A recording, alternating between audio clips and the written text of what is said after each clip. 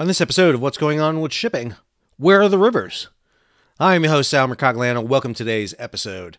So, there are a lot of people that debate the different aspects of climate change, what causes weather and climate to go through cycles.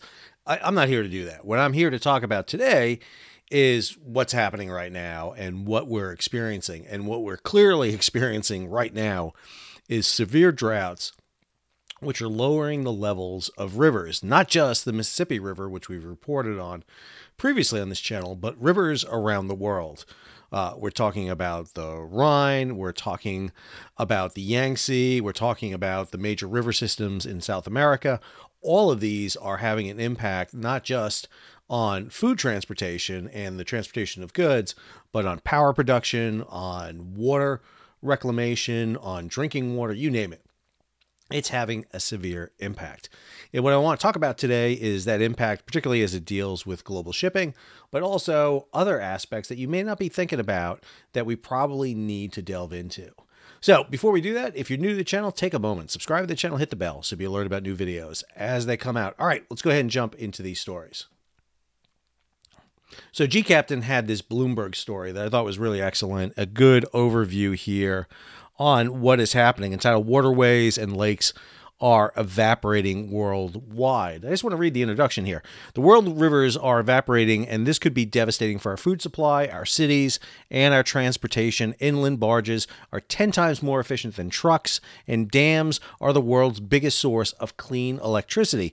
But they rely on rivers for their water. If the rivers dry up, the climate could be in big trouble. And in particularly, this story starts off with the story of the Three Gorges Dam on the Yangtze, which is a massive production of electricity for China. It produces enough electricity to power all of the Philippines. However, it's not running right now because water levels on the Yangtze are so low that you don't see it producing power at this time. And what we're seeing is globally this impact. We're seeing it not just on the Yangtze River, but we're seeing it on the Rhine River, where Rhine water levels have fallen below key points that are really limiting trade up and down the Rhine River. Remember, the Rhine goes into the interior of Europe, but it also connects to the Main and the Danube, which goes all the way to the Black Sea. There's a massive inland waterway system that Europe uses. We've talked about the Parana River in Argentina. This is the river between Argentina, Uruguay, that is fed out into the Rio de Plata. This goes up into the interior of Argentina, Brazil, Paraguay, and is used for the export of essential grain. And it too has gone dry. And then, of course, the Mississippi River, which is one we've talked about quite a bit here, has also experienced this drought. So we're talking about 4 major rivers on 4 different continents, all experiencing drought at the same time with massive implications. So this Bloomberg piece goes about the idea of talking about the global water shortage and what this drought means. There's a quote in here. It's talking about this. The worst drought in 1,200 years this year in the U.S. West means parched reservoirs can only churn out half the power they normally supply to California, increasing the risks of rolling blackouts. Nationwide hydro generation fell to 17.06 terawatt hours in September, is expected to plummet further in October, according to the Energy Information Agency. This is the lowest since September 2016. There's a couple of tweets here by Joe Weisenthal, who does the Odd Lots podcast for Bloomberg that I've been on. And he's talking about this story. It goes on here to talk about water levels around the world, Brazil, Asia. Talks about Lake Mead and the Hoover Dam, which provides 90% of the water supply for Las Vegas, being at critical low levels. This is the same water supply that goes in to feed Los Angeles and irrigate the entire area around the Colorado River Basin. And in particular, it comes back to talk about China. But let's focus on the U.S. and the Mississippi River for a minute, because I think we really need to put this into a little bit of context of what's happening in terms of trade up and down the river. So I go over this story on Freightwaves by John Kingston. Relief still far off for low Mississippi River, hindering barge movement. come down here and we see some of the key stories here. I apologize, my poor eyes. I've got to put on my glasses for this. Some recent rains in the basin that ultimately dump into Mississippi are a start, but the barge shipping problems that have created enormous backups on the river, particularly near Memphis, Tennessee, remain a long way from resolution. The Coast Guard said this on Monday to FreightWaves. Current water levels are the lowest we've seen in recent years, and in some locations have reached or surpassed historic low water levels set as far back as 1988. These conditions have created significant navigation hazards to the marine transportation system. So not only do you have low water on the Mississippi, this means that barges south of St. Louis, which normally can push 40 barges, have now been limited to 25. Not only that, you're limiting the draft of those barges, meaning you got to take cargo out of those barges. So the amount of cargo throughput that's going through is significantly less. You've got the Army Corps of Engineers dredging to kind of funnel the water into the deepest parts of the channel. At the same time, you got the Coast Guard in there having to reset buoys, remove chain from buoys, because now at low water, the buoys are drifting further away from their center point, and that makes it look like the channel may be moving or not in its exact position. All of that takes time. Go on here. The Coast Guard said that there's a closure near Memphis that has a queue of 3 vessels and 39 barges northbound, and a much larger group of 51 vessels and 217 barges southbound. And we're seeing these closures all up and down the Mississippi River right here. Goes on here, a river's stage at a point is not an absolute measure of the depth of the water channel, rather is the depth with respect to a historical level, the National Weather Service said. In summary, when a river gauge reads 0 or in the negative numbers, it does not mean the river has gone totally dry or is running below ground. It means the gauge is reading at or below the agreed upon 0 level. This is the Mississippi River at Memphis. I'm going to go ahead and take you over to that same gauge currently. Here, this is from the U.S. National Weather Service. This is the Memphis gauge right here that we're talking about. Let's go ahead and take a look at it as it pulls up here. And what you'll see right there is we're sitting at about minus 923 feet. And that's where we're sitting at right now, with an expected to come up just a little bit, but we're well below the low water stage where we normally are. And if you look at this map again, you'll see the brown. The brown indicates low water, and it's all the way down the Mississippi from Cairo at the intersection of the Ohio River and the Mississippi all the way down the river until you get below Vicksburg and Natchez, which is a big problem. And the reason for this is very simple. It's the drought. It is a massive drought. When you look at these drought, in particularly the area from Texas north up into Montana, those, particularly right here, are astride major river systems. They're not getting the water dumped into them like they normally do. What does that mean? That means that the Mississippi below St. Louis, which doesn't have locks or dams, above St. Louis you do. From St. Louis to St. Paul, you have a series of locks and dams that hold the water in. Lower Mississippi doesn't. And what this means is the river is getting exceptionally low. I'll give you another bad case scenario. If the river gets too low, you may actually see the ocean start coming up the river down in New Orleans, which means you'll have salt water, brackish water coming into freshwater environments that has the potential to kill wildlife, can kill plants and vegetation. This could be really detrimental. And go back to that John Kingston story right here.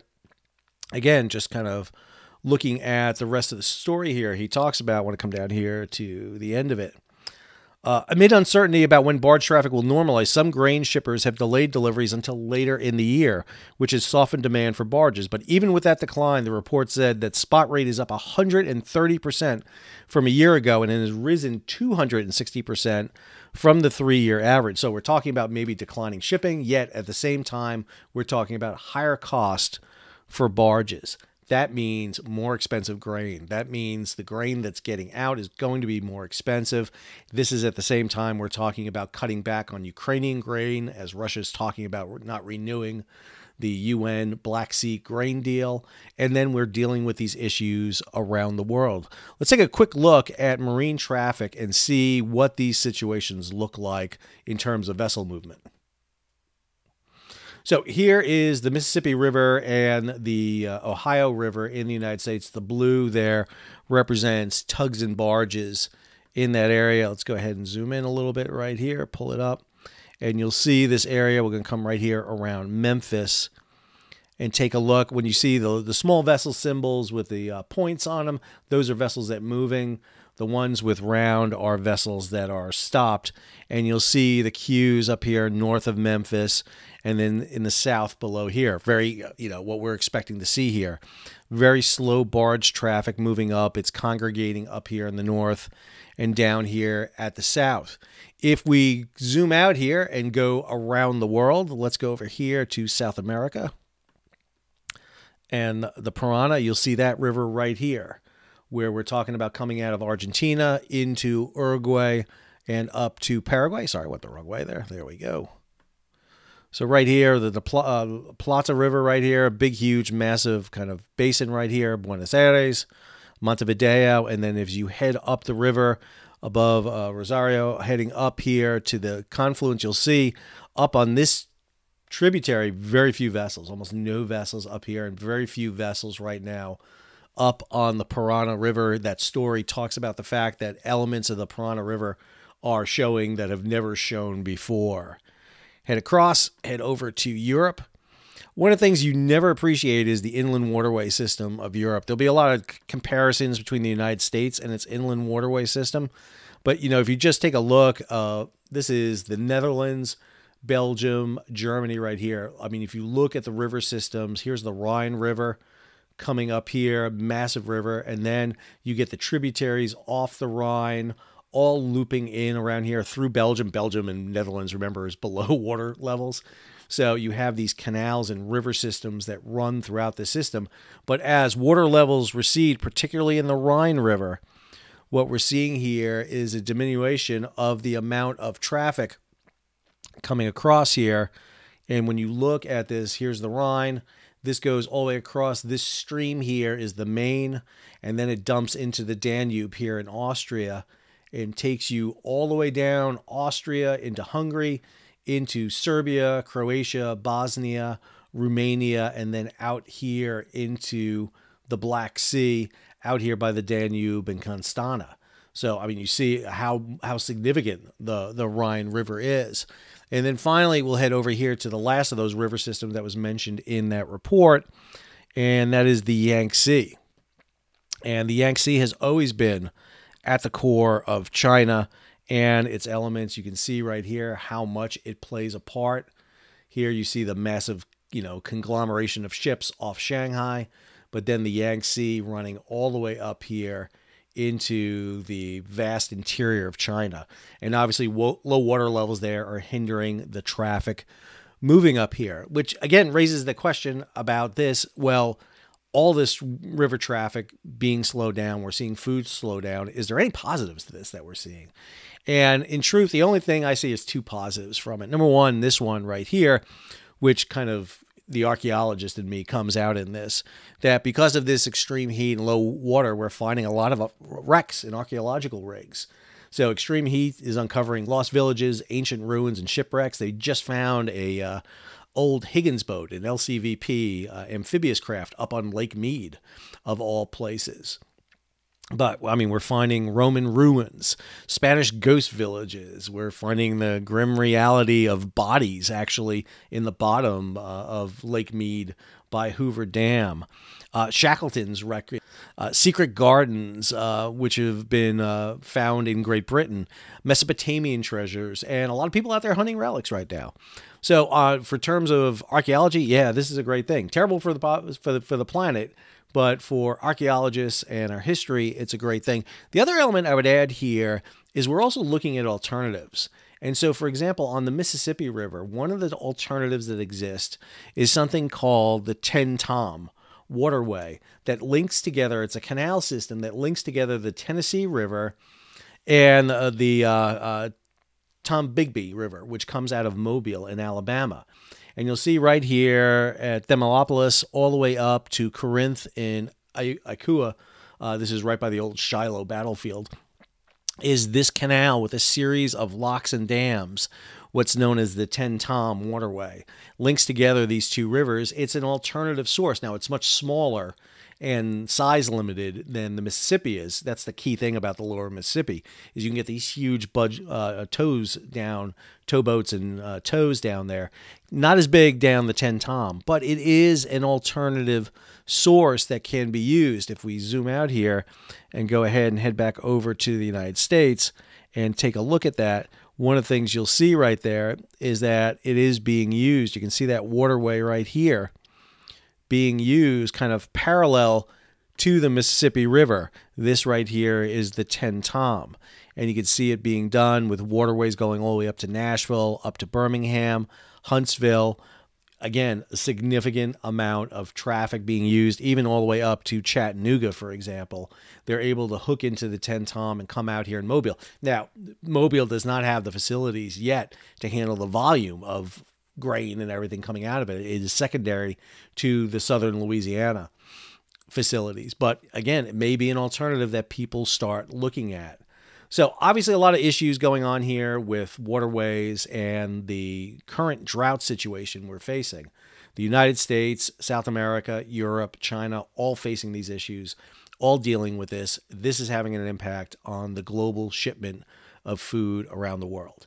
If you enjoyed today's video, please take a moment, subscribe to the channel, hit the bell so you'll be alerted about new videos as they come out. Leave a comment, give it a thumbs up, share it across social media. All those things help hit the algorithm on YouTube and gets this channel out there to more people. So please take your time, go ahead and do that. Leave a comment, let me know if I missed anything or if there's anything else you want me to go in depth with, and just let me know. So until our next video, this is Sal, signing off.